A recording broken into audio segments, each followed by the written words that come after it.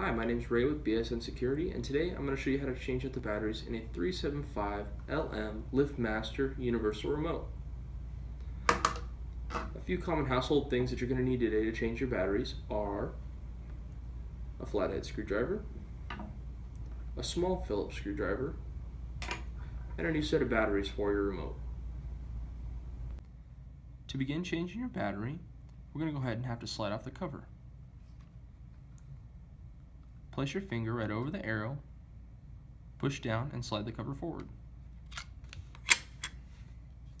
This will reveal the silver battery holster and the battery underneath it. Taking your small Phillips screwdriver, push the battery out from one of the holes in front of the holster.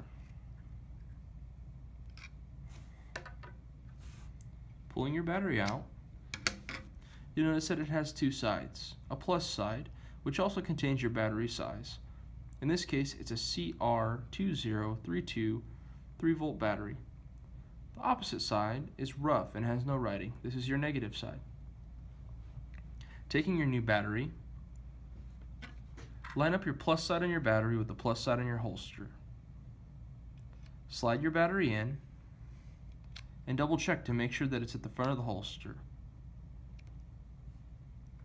We can now take your cover, placing it over the top of the remote.